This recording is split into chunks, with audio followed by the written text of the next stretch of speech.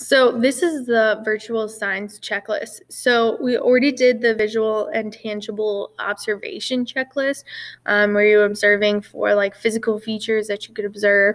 And then we also did the skin turgor test and the membrane test. Now we're going to go a little bit into like vital signs, like things that are probably one step away from what your vet's going to do when they get there.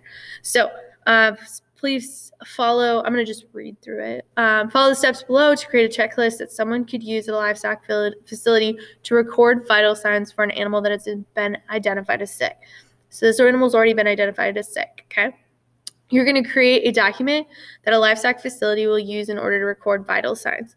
Your document should be laid out so that a person can pick it up, fill it out quickly while checking the animal's vital signs. Again, key thing here is that it's easy to use, easy to run through, and it's universal, so anyone can pick it up. Your document should have a space to record the following information on it, along with a space to identify whether it is regular or irregular. So you're going to have a space where a person can write in the pulse rate. What did they actually hear when they counted the pulse? What did they hear when they did the respiration rate, when they checked the body temperature? You want a space where they can actually write in a number, okay?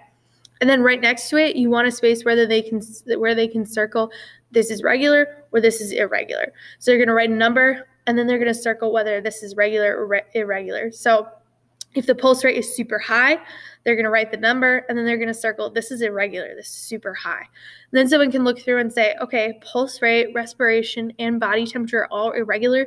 This is a situation where we need to call a vet, okay? In order to create like kind of a little cheat sheet for people as well when they're using this document, you're going to insert a table at the bottom showing normal vital signs for the following livestock. So you're going to put pulse rate, respiration rate, body temperature for each of the livestock to show what is regular. So we're going to do swine, cattle, goats, and horses, okay? And I'll show you my example table if you want to just copy it. So here's that table that I was telling you about. Here, it has pulse rates, respiration rate, body temperature across the top, and then the four categories of livestock that we're dealing with.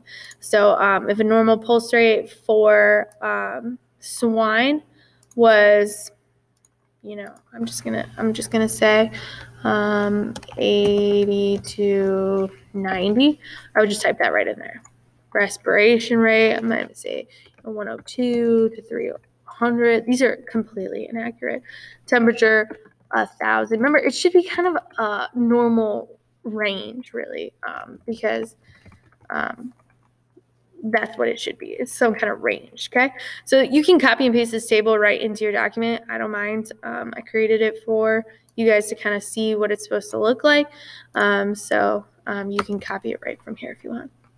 That's it.